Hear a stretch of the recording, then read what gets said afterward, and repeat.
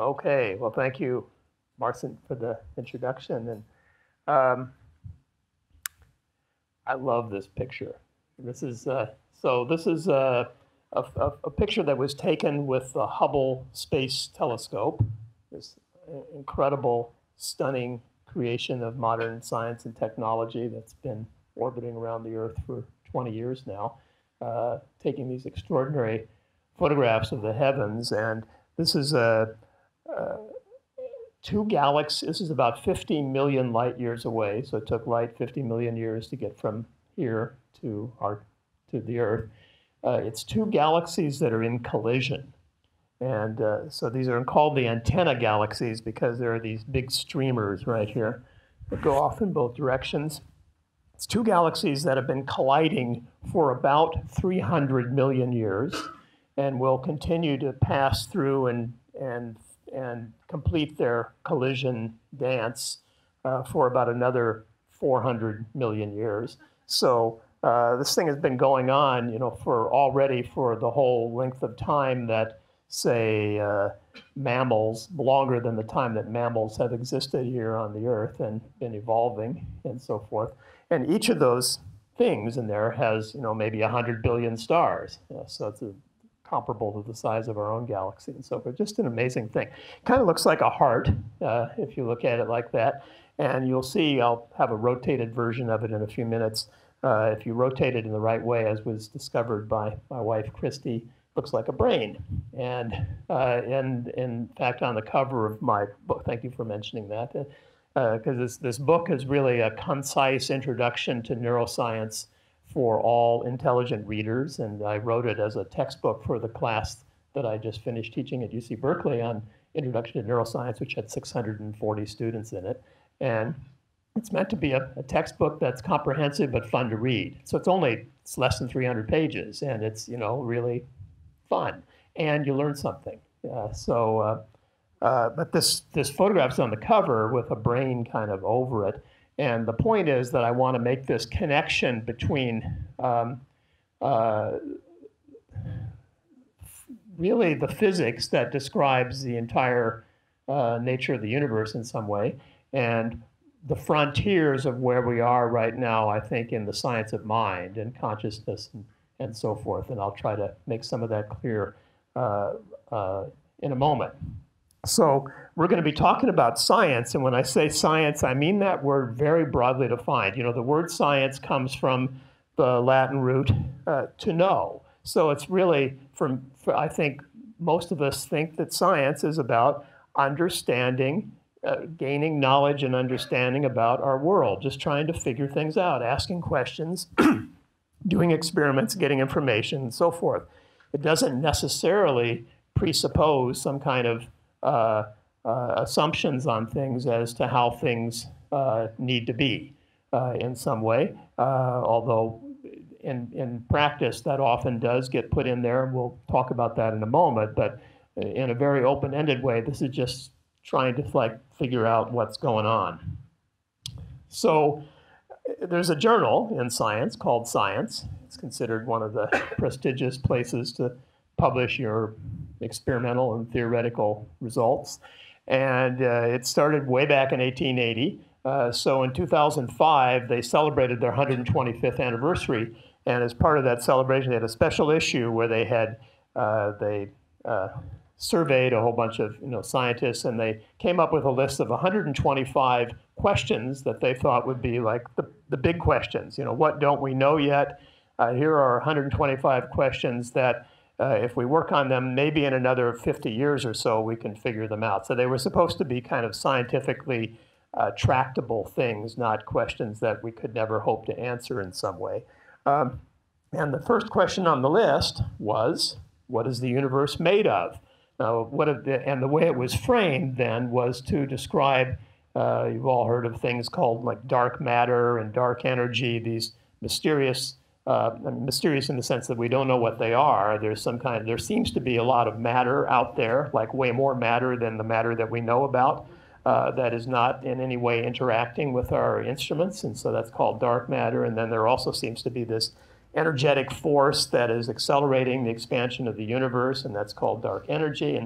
But the the idea would be that these are things that maybe if we keep doing our physics in another few decades, we might get some answer to that. But I like to frame that question a little bit more broadly, and that is really, it's really asking kind of what's the nature of reality. I mean, what is the universe made of? What is this stuff that we think we call, that we call reality? Like, what is going on with that?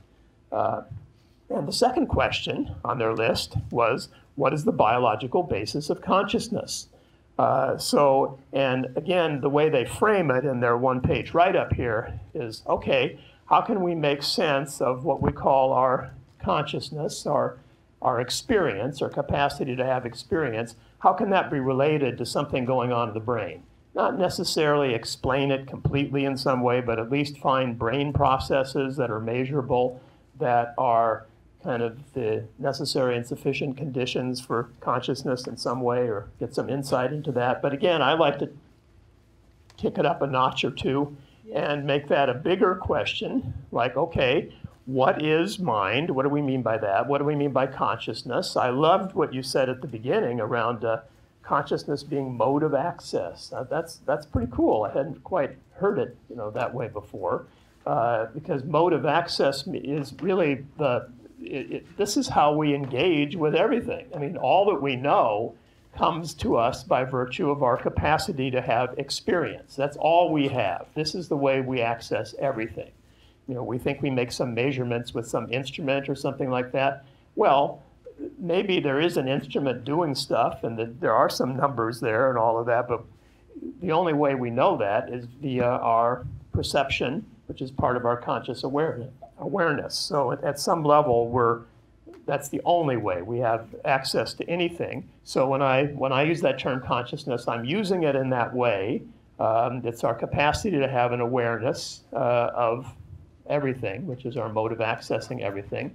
Mind is very, in the way that I'm defining it right now, is very closely related to that, in that I consider mind to be our collection of mental experiences. So that's our thoughts, our feelings, our perceptual experiences like colors and music and smells, and our sense of self, which we construct out of all that. That would be our collection of mental experiences. Mostly we're in touch with those mental experiences by being conscious of them. So they're kind of, there's a lot of overlap between how I'm defining consciousness here and how I'm defining mental experience.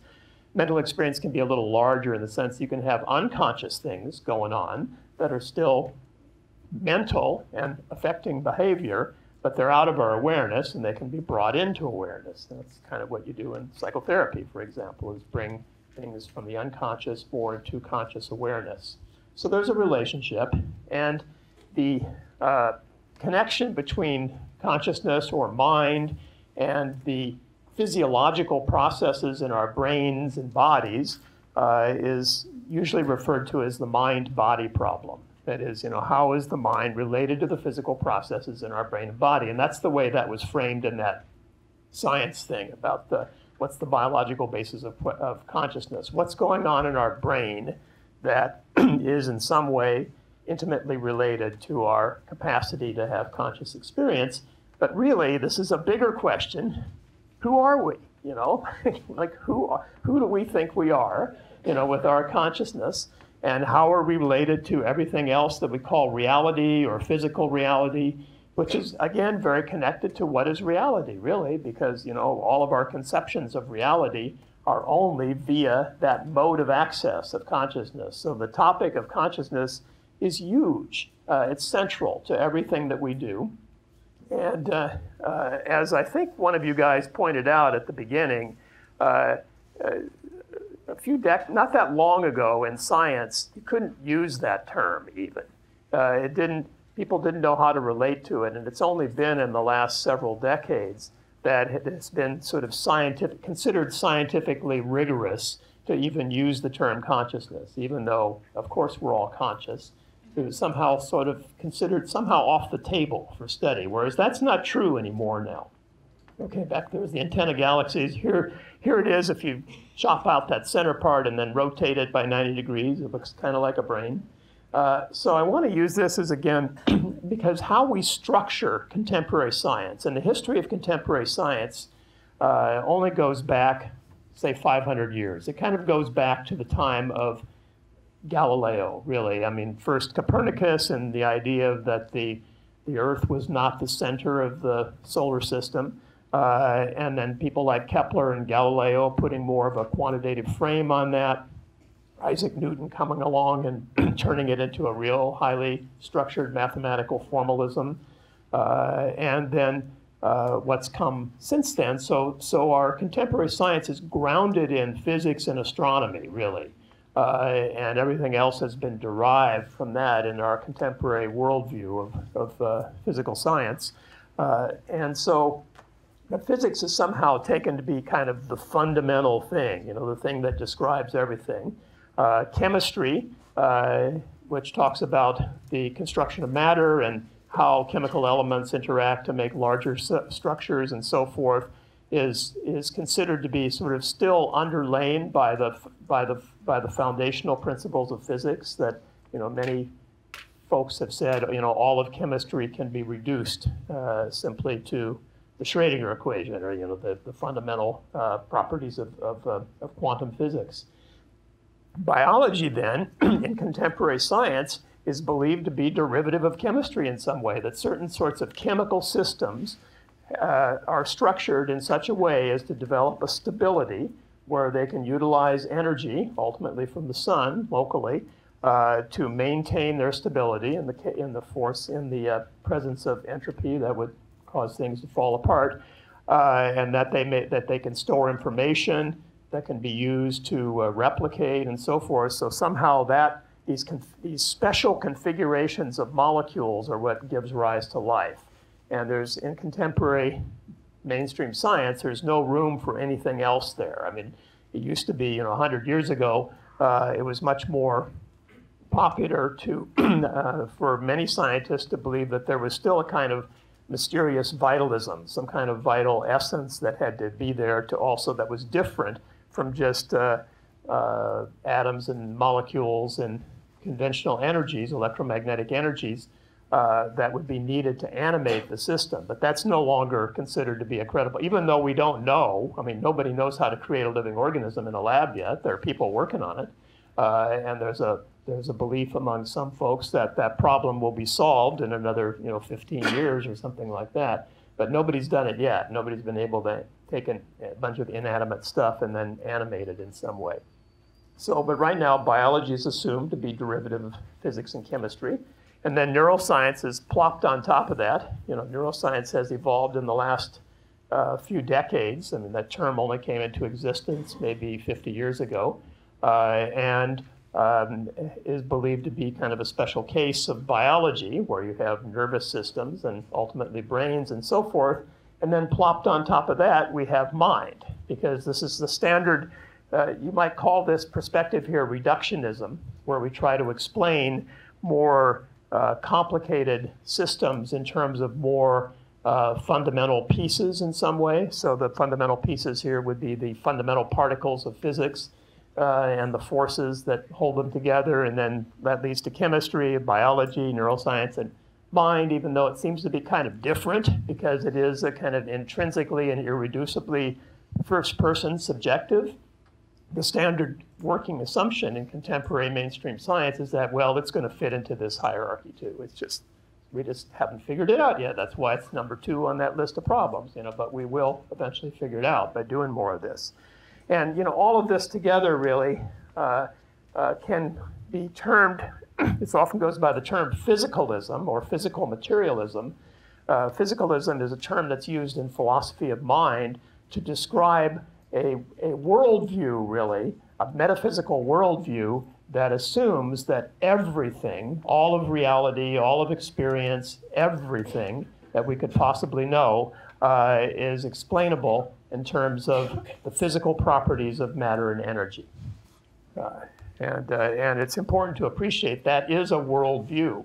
That's where I make the distinction between, science broadly defined, where it's like we don't know what's going on, we're just trying to find out, and science a little bit more narrowly defined, or maybe quite a bit more narrowly defined, which is the way it's usually done, which is within this worldview. So if you come along and say, well, I'm not so sure, maybe there does need to be some chi or some vital force or some prana that's in there in addition to that you would be kicked out of the room. In most scientific conferences, they'd say, go to the yoga conference down the street. You're not a scientist. Well, you might well be a scientist. You're just broadening your worldview a little bit. Okay. I want to say one thing about physics, because physics has been all about trying to understand the fundamental fabric of the universe in some way, and really the nature of reality in some way, at least for the last, there's Newton and Galileo and Einstein and Niels Bohr and Schrödinger, and many of these folks, especially in the 20th century, people like Bohr and Einstein and Schrödinger and Heisenberg, and they started, talking philosophically about the nature of reality in ways that were very interesting. But none of those guys, if you read what they wrote, had the kind of arrogance to think that we've got it almost all figured out, So it was very interesting. But that's shifted. The contemporary physics folks that are writing, some of the popular stuff seem to have a lot more hubris and saying, like, we're almost there. We got this stuff so figured out now that we can say this, and it's just bizarre to me. Like here's Stephen Hawking's book, The Grand Design. Here's the last paragraph. The fact that we human beings, who are ourselves mere collections of fundamental particles of nature, have been able to come this close to an understanding of the laws governing us in our universe is a great triumph if the theory is to be confirmed by observation. He was talking about 11-dimensional string theory there, which still hasn't been good. If the theory is to be confirmed by observation, it will be the successful conclusion of a search going back more than 3,000 years. We'll have found the grand design. And then this book just came out, like last week, probably will become a bestseller. Sean Carroll, who's a very competent theoretical physicist from Caltech. So in the book, there's this equation, which is like the almost fundamental equation for almost everything or something like that. Right now we have a certain theory of particles and forces, the core theory that seems indisputably accurate within a wide domain of applicability, includes everything going on within you and me and everything you see around you. It will continue to be accurate 1,000 or million years from now, whatever amazing discoveries will be made, continue. But this is the one that gets me. Consciousness emerges from the collective behavior of particles and forces rather than being an intrinsic feature of the world. And there is no immaterial soul that could possibly survive the body. When we die, that's the end of us. Now, that may all be true, but it does not come from that equation. There is no way that anything that physics has discovered can make a statement like that. I mean, we do not know what's going on with life. We do not know what's going on with death. We do not know what happens after death except by assumption. And you can assume what you want, or you can believe what you want, and so forth. But don't tell me that somehow this has been proven, that all of this stuff is ruled out by fundamental physics. And so I think this is a really important, because this book will become a bestseller probably.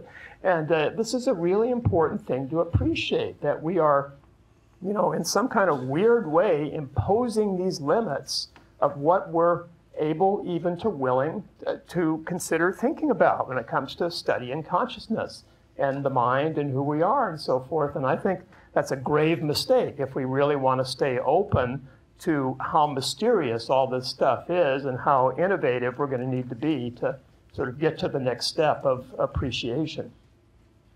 Okay, so how can we go about doing this with our contemporary brain science stuff? How do we investigate this mind-body relationship? First of all, it's clear that our consciousness is dependent upon our bodies and our brains. I mean, these are our vehicles that we have for connecting to accessing. If you damage, especially the brain, you get very, clear various kinds of impairments in consciousness. Your thoughts, your feelings, your capacities to perceive and so forth are all can change in very well-defined ways by damaging different parts of the brain. Or by putting certain chemicals in there. You know, if you put certain psychoactive chemicals into the body or into the brain, that changes your consciousness. You know, alcohol or caffeine or LSD or Prozac, whatever it is, it can have effects on your feelings and your thoughts and your perceptions. So how do we go about studying this?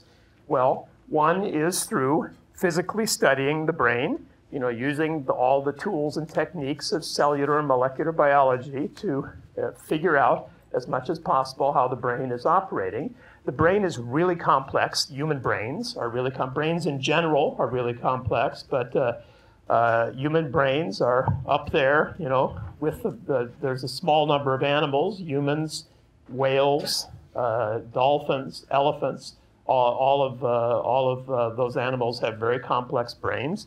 Our brain has about 100 billion nerve cells, neurons, and at least 100 billion or maybe 200 billion or, you know, some order of magnitude like that of another kind of cell called a glial cell.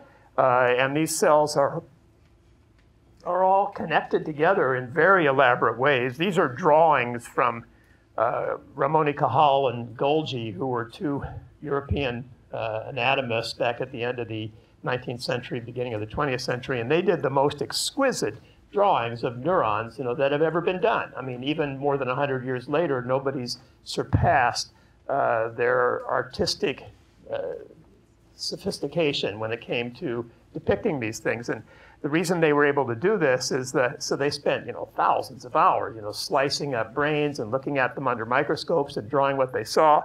And the reason they were able to do such things as this is Golgi, back in the 1870s, Golgi was a physician whose day job was overseeing an asylum in Italy that had 600 and some patients in it. And in his spare time, he was interested in the anatomy of the brain, and he figured out how to make a stain that colored the neurons black, essentially. He called it the black reaction in Italian.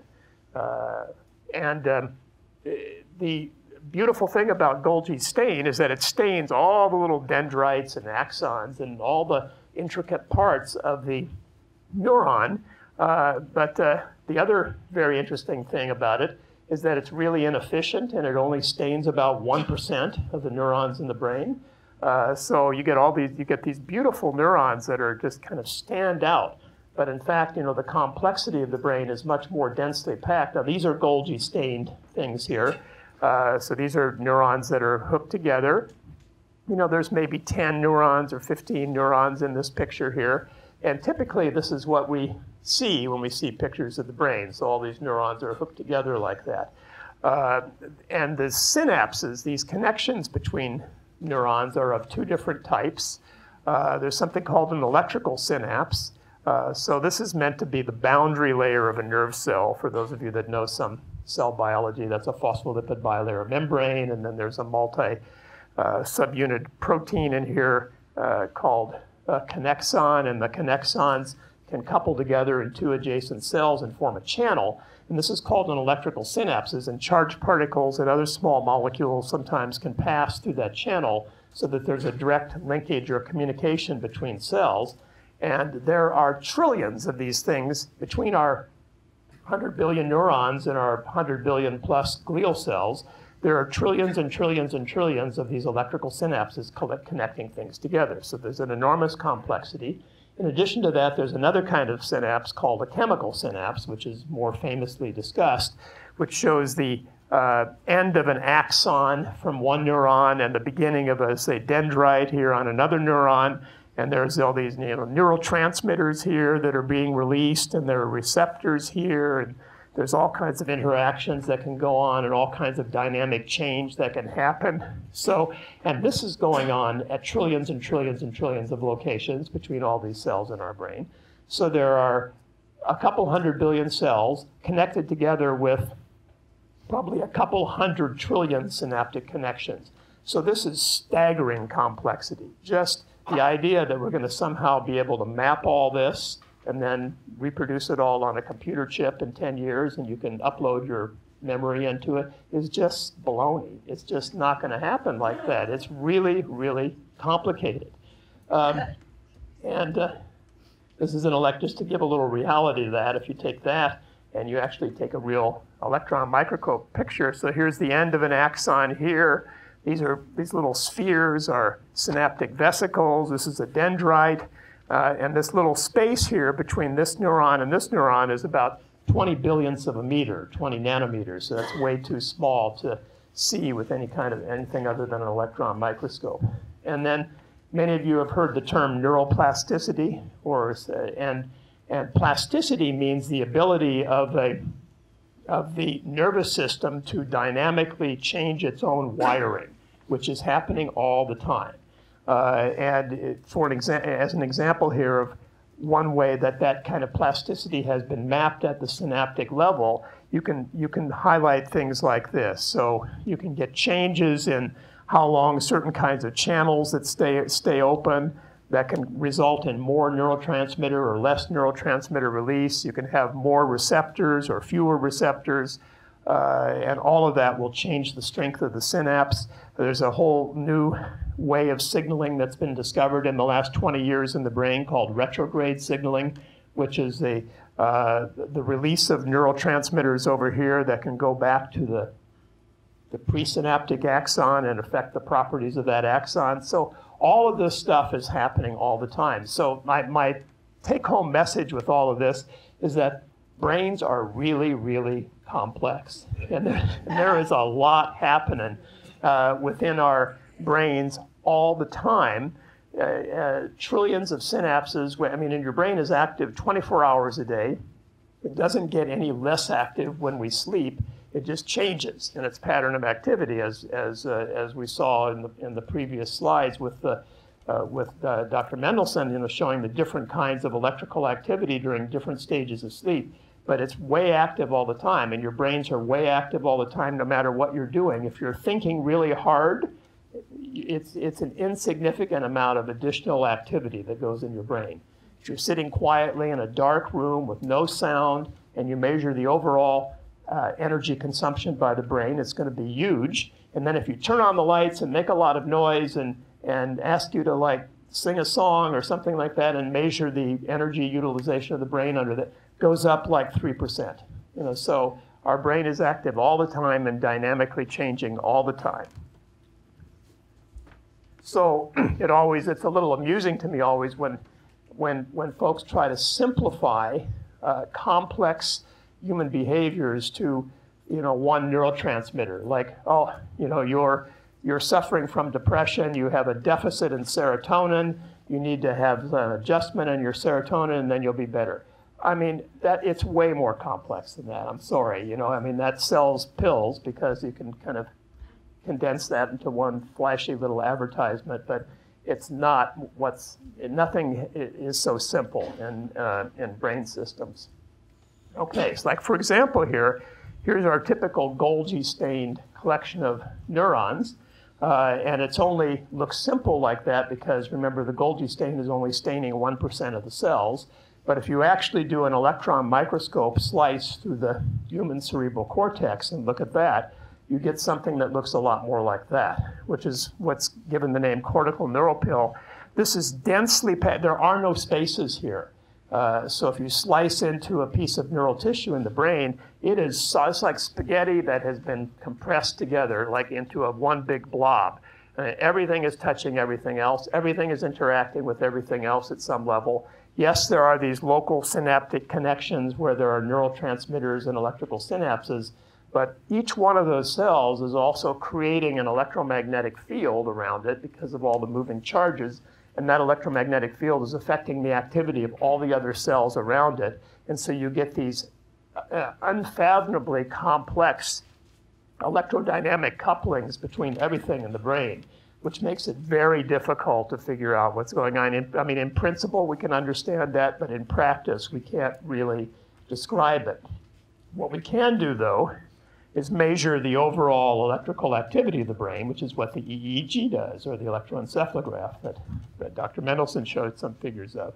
So this is a recording from my brain, I think, but of a bunch of different channels in an EEG recording. And so one method of trying to understand what's going on in the brain by our normal tools of biophysical science is to try to understand where this is coming from, where this electrical activity is coming from, how it's generated by these millions and billions of neurons that are all doing their thing simultaneously. Okay, so what are our current approaches then in trying to investigate consciousness using the tools of contemporary science? Well, brain lesions is something that's been used for a couple hundred years now. That is, you note somebody has a stroke or a tumor or a traumatic injury of some kind and they damage a certain part of the brain. How does that impact their behavior, their thinking, their feeling, their capacity to be aware or unaware, and so forth? And for 200 years or so, clinical neurology has been compiling a sort of database of how different areas of the brain are involved in perception and awareness and so forth as a result of these kind of connections between brain lesions and behavior. Now that's taken another level of sophistication in the last several decades because of the development of really sophisticated brain imaging technology like PET scans and functional magnetic resonance imaging, EEG and MEG, which are much more high resolution, magnetic encephalogram and electroencephalogram. And so to make connections between regions of the brain that are active and patterns of activity in the brain and different kinds of behavior is a big area of study in contemporary neuroscience.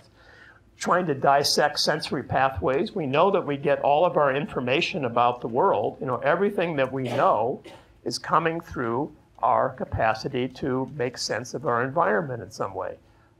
So by trying to understand, okay, well, how does the visual system work? How are we actually creating the world that we see through the visual input to our eyes? How are we creating the world that we hear through the auditory system? So that's another huge area of study in consciousness research. Pharmacology.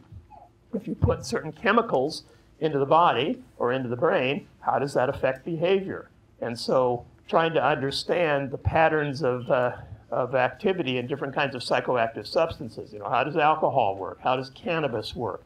How does caffeine work? And so forth is additional information about how brain physiology is connected with consciousness. One of the real catalytic events in the history of modern neuroscience was, very few people appreciate this connection really, was the discovery of LSD and LSD's effects by Albert Hofmann in 1943. Because what Hofmann discovered, accidentally, although it may have been guided by some, intuition that he honored. Now, Hoffman just, pardon? Yeah. Hoffman just died about 8 years ago. He was 103 almost.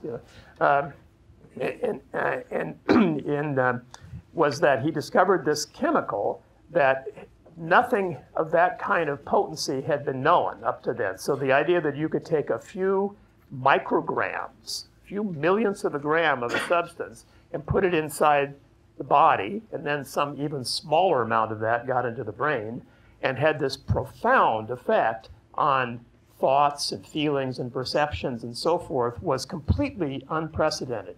And what it catalyzed then was the idea that, well, there's something really chemical going on here in the brain. And there's some really profound connection between brain chemistry and experience, consciousness and perception and mind. And that was a new idea. I mean, pretty much nothing was known about nervous system chemistry in 1943. Serotonin hadn't been discovered. Glutamate, GABA, all these neurotransmitters, and none of them had been discovered. We knew about acetylcholine, mostly from the autonomic nervous system. So this really was a turning point for the whole field of sort of biological psychiatry, and what eventually became neuroscience is that we could maybe study the brain or learn things about the brain-mind connection through chemicals.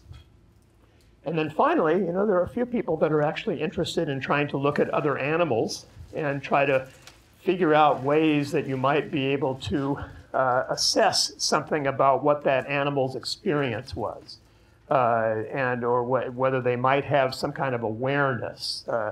And the best way that has been used really one common way that has been used is the idea of, can an animal recognize itself in a mirror as being that very animal? So you put some mark on the animal, and then you see whether that animal can figure out that that mark is actually on them, by looking in the mirror. And there's not that many animals that have been shown to do that. Elephants, dolphins, the great apes, and orangutans, gorillas, chimpanzees, and so forth. Interestingly, the magpie, a bird, was also found to do that. So, it seems pretty primitive, but it's kind of the best idea folks have come up with so far. One of the big focuses on current approaches to neuroscientific investigation of consciousness is what's called the neural correlate of consciousness, or NCC.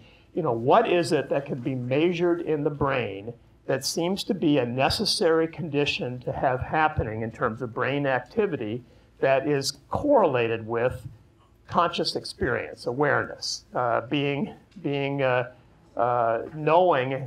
what's going on versus not knowing what's going on, and so forth. And that has been elusive. There are various theories that are on. These are all just theories.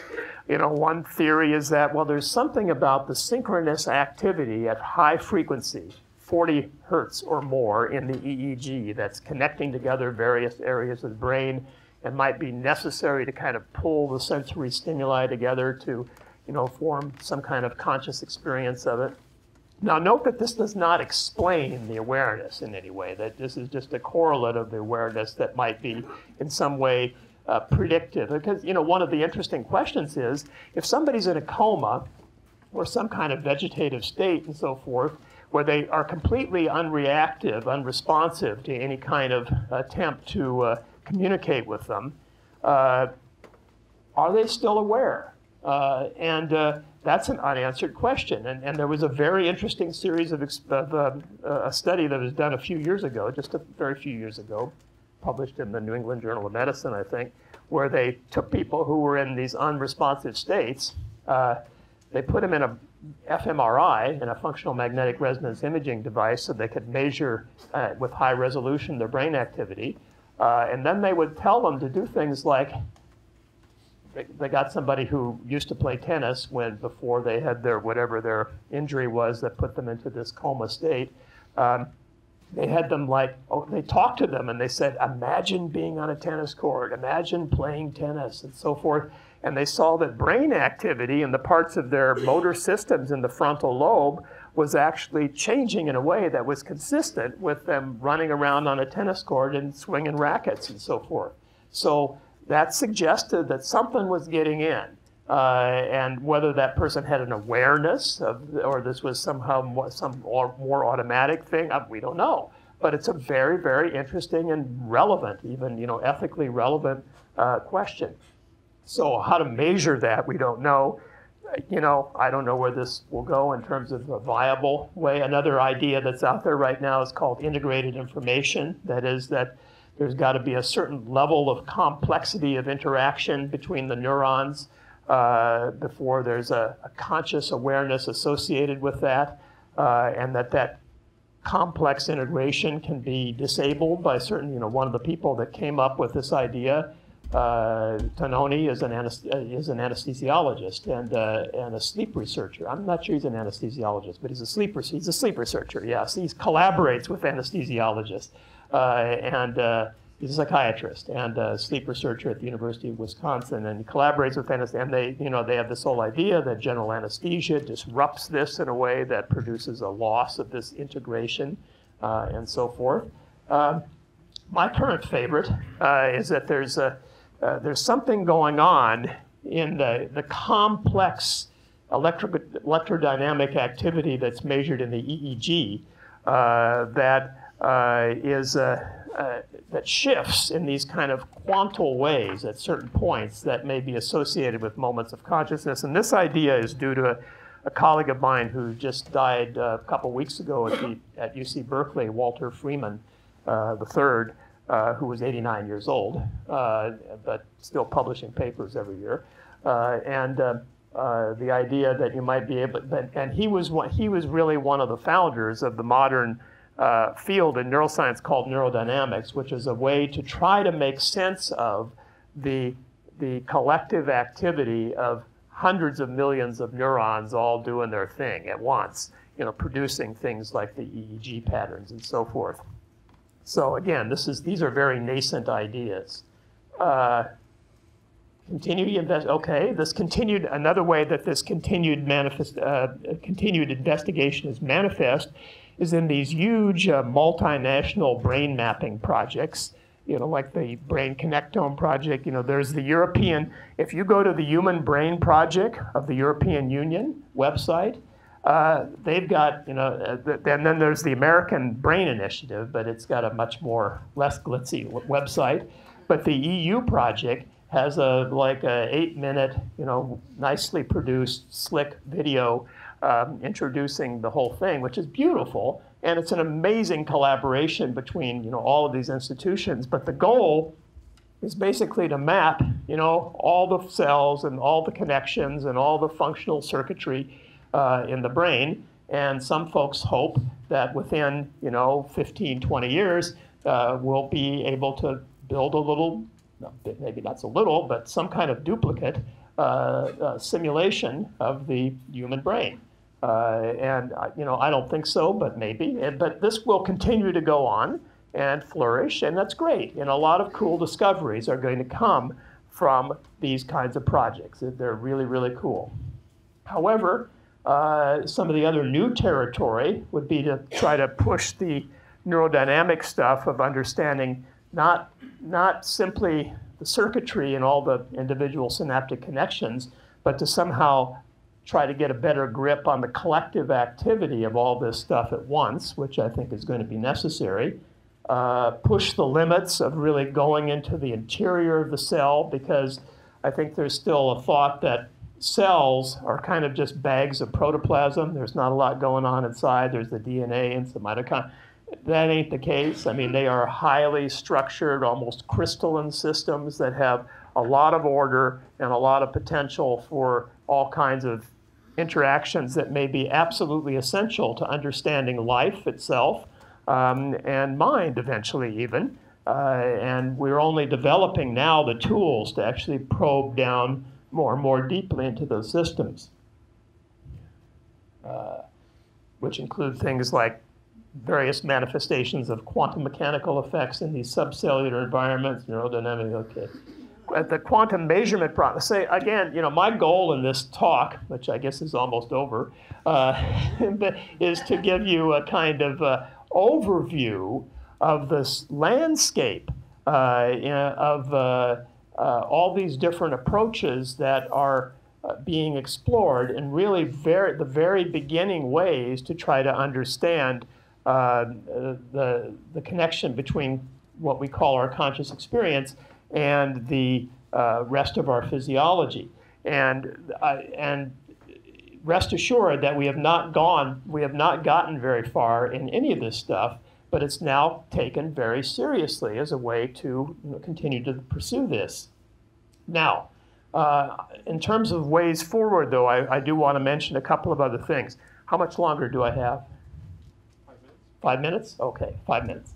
So I want to mention a couple of other things. William James, who's one of the founders, really, of the modern science of consciousness, really, and mind, he wrote a book in 1890 called The Principles of Psychology. And he laid out, among many things that he laid out in that book, which is an amazing, book, is that really to study the mind, which is what his interest was trying to understand the human mind. We need to look at behavior, kind of the psychology. We need to look at the neural correlates of behavior, neuroscience. There wasn't any neuroscience then, but to the extent it was possible to try to figure out what was going on inside the physiology. And we also need to look directly at the mind itself, that is the actual mental phenomena itself, to better understand the qualities of experience.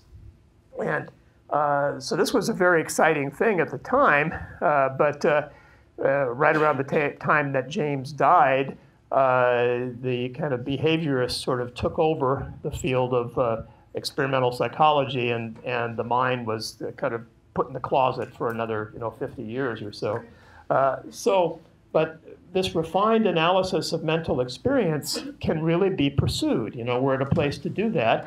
James pointed out in his book that in order to really look carefully at the mind, one needs to keep one's attention focused, and that's really hard. However, there are tools around to do that James was actually not aware of at the time, and that comes from the contemplative traditions around the world that have spent thousands of years, some of them, developing these really refined ways of studying mental phenomena directly. And so Marcin mentioned in my introduction, that one of the things I've been involved with for the last since 2004, so for the last 12 years, is in a program of teaching brain science to Tibetan Buddhist monastics at monasteries in India. This stems from a program that's the Dalai Lama up on the upper left when he was visiting UC Berkeley a few years ago. He's wearing a Cal Bears cap. This stems from a dialogue that the Dalai Lama created with contemporary scientists going back about 30 years. And then about 15 years ago, he said, well, I can't be the only one that's talking to the scientists, so we need to have more scientifically educated folks that are grounded in Buddhist philosophy also be part of this conversation. So we need to bring science education into the curriculum for nuns and monks in these monasteries, and that was a really unprecedented thing that nobody kind of went for right away, but they have gone for it now. And so here's some of this is one of my classes over there. And, there they are studying the brain. I love this. This is why I'm introducing them to the blind spot. They're finding their blind spots. That's it. So the idea is here is that, oops, let me go back to that. There's several things going on here. I mean, one is that the Tibetan Buddhists have a really long tradition of contemplative expertise. So they really know how to they have tools that are very helpful for focusing attention. And so that's a valuable thing for James's quest of being able to get a better analysis of mental experience. The other thing I think is interesting about this is it's a productive way to engage with between science and religion. There's a lot of kind of historical baggage around that conversation, goes back to Galileo being, the target of the Inquisition for his defense of Copernican ideas and so forth. And then prominent people write books these days on how diluted, belief in God is and all of that stuff. And so this conversation that the Dalai Lama has facilitated is one way to engage with religious traditions in a way that can be productive and helpful. I'm going to have to, let's see. Okay, I really need to end with this because this is important. Okay, so I'm going to skip. Okay, let's do this. So the final place I want to leave us with then is, first of all, we have no idea what's going on with mind. I mean, really. I mean, we have all these powerful tools that are being applied to this right now in neuroscience, and that is great, and that will continue to flourish, and that's wonderful, and it's going to lead to all kinds of cool stuff. However, there are some real, issues. Of course, the physicalist perspective, at least narrowly defined, the physicalist perspective assumes that whatever mind and consciousness are, it has to be reducible to the physical properties of matter and energy. And if it's and the narrow definition of physicalism is that it's matter and energy as we currently understand it, even. That's why people like the physicist that I quoted earlier, who wrote the recent book, says this equation proves that consciousness is just the atoms and molecules in our brain, and there can't be anything that happens after the brain dies, and proven. Well, how's that proven? It's proven only if you assume that everything that is true about our experience is somehow reducible to what we know right now, which would be quite remarkable. See, that's the hubris part. It's like at every point in the history of civilization, we always think we know more than what we actually know. And then you look back even 100 years later, wow, look at all this new stuff that we've discovered. And so why is it going to be any different now? I mean, that's ridiculous to think that 1,000 years from now, we're not going to know, if somehow we make it to 1,000 years from now, we're not going to know a lot more than what we know now. Come on. So in any case, to entertain the possibility that whatever we call our consciousness can transcend or go beyond the physical body in some way is a scientifically valid hypothesis that can be investigated. And there are actually good, credible folks who are trying to investigate that. And the way they do it is they study things like people who have out-of-body experiences, when they have a near-death experience or something else that causes the way they report it, their awareness to leave their body. They accurately report details that have been verified in some cases that they could not have seen if they weren't somehow able to observe from this distant place. And that's just inexplicable in terms of anything we know right now. So, I mean, there are two reactions to that. Either it's like, well, the person was just hallucinating and making it up and whatever, or it can't be studied, or whatever, or you can take it seriously as something that might be happening and try to figure out ways to study that. And there's a whole bunch of people, well, a small number of people that are trying hard to explore that. Another thing is to look at, when I talk with the Tibetan Buddhists over there, I tell them all about synapses or whatever, and then they say, well, that's great,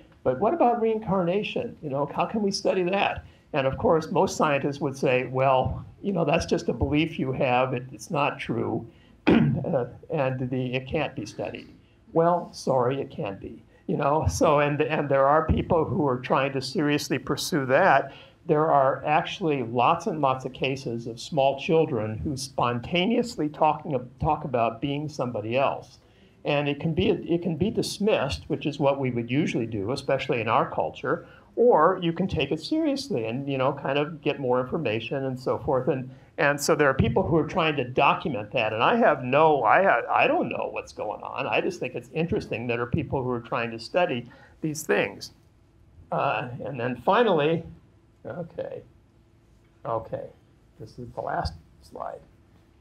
So what are some of the states of consciousness that are possible entry points into this expanded way of investigation? And here are 4.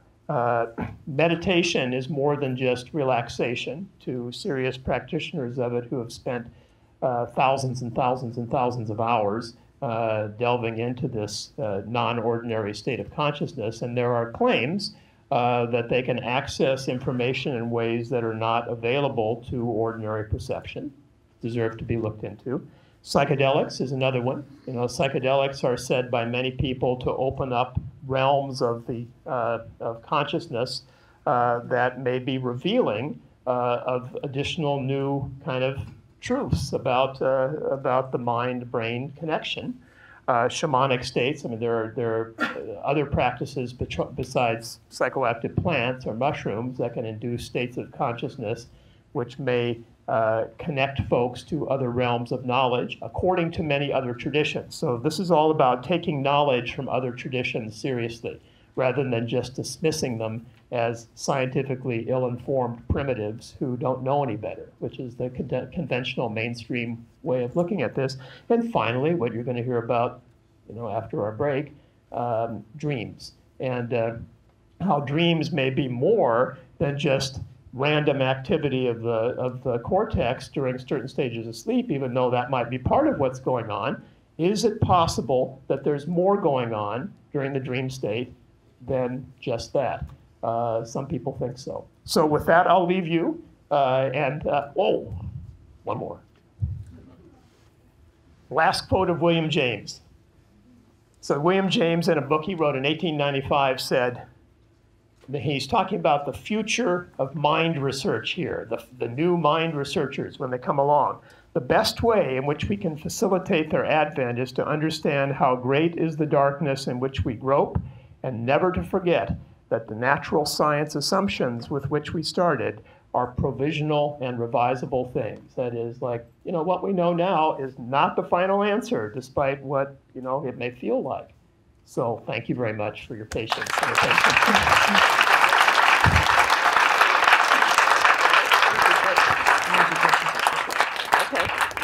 Okay, well, we've been given the blessing to ask for questions if you wish. More questions, less coffee. One or two, yeah. So with particularly the work with the Buddhist monks, are there people who are starting with the worldview assumption that consciousness is where everything begins, and then the physical stuff is the sort of the densest manifestation of where everything begins, consciousness, dreams, all that? Are there people doing that besides Yes. dream researchers? Well, okay, so the question is, are there folks that take consciousness as primary and other aspects of what we call reality derivative from that? And absolutely, that would be consistent with the worldview of many people from many mystical traditions. And it's actually completely consistent with the worldview of mainstream Western science, too, because really all we do have is our conscious experience. And to just give that more weight in how we're then evaluating everything else that we think we've concluded by reality is a good thing to do, I believe. So absolutely, that's a very, very viable direction. Yes? I don't know who's aware of the World Fascial Research Congress, and I'm curious if there's any sleep docs studying with those people who study fascia. Everything here has been mind-body. I'm a therapist for 30 years. I'm body-mind.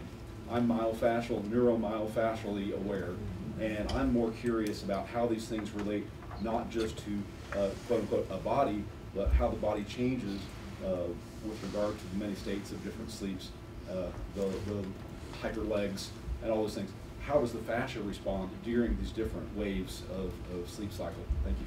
Okay. Well, that would be a really great question to maybe continue with when we have our more global discussion. Certainly, and I'm not an expert on sort of fascia stuff, but I do know that we are organisms. We are bodies, and I kept saying brain, neuroscience, whatever. But really, the brain is an integral piece of a larger system, which is our body, including our fascia, and all of that. And it's all interconnected. Again, if there's one lesson that modern science is driving home over and over and over again in deeper and deeper ways, is the vast interconnectivity of everything. So to separate out any tissue or any system in the body and say it's primary, in this condition, and this other stuff is secondary, is probably a mistake, and probably going to take us down a wrong path. Okay, so yeah, vast interconnectivity, and I'm just throwing mind into this too. I think that mind and consciousness are going to be part of this web of interconnectivity in profoundly interesting ways. So with that, a good time to take a coffee break and feed your mind in other ways.